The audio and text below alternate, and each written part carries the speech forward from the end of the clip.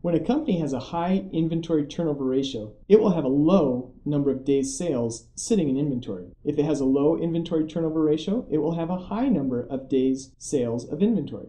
The days sales of inventory ratio effectively says, if we stop buying inventory today, how many days will it take us to sell off all of our remaining inventory? Let's assume that two banana retailers, Brown Banana Co. and Yellow Banana Co., had inventory turnover ratios of 5 and 60, respectively. Assuming bananas ripen within 1 week of being picked, which company's management appears to be doing a horrible job at getting the bananas sold before they overripen and have to be thrown away?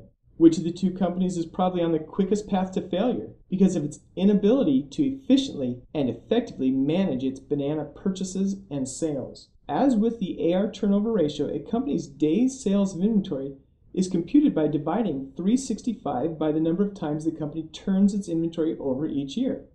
Brown Banana Co. has 73 days sales of inventory on hand, 365 days per year divided by 5 inventory turnover ratio. Yellow Banana Co. has 6.08 days sales of inventory on hand, 365 days per year divided by 60 inventory turnover ratio.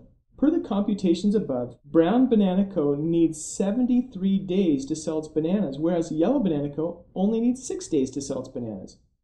Yellow's shorter days sales of inventory indicates that its management is able to more quickly get its bananas sold to customers. By selling its inventory more quickly as compared to Brown, Yellow will probably be more able to sell its bananas before they turn brown, sell its bananas at full price, lower its inventory carrying costs, and increase liquidity to pay off current liabilities when they come due.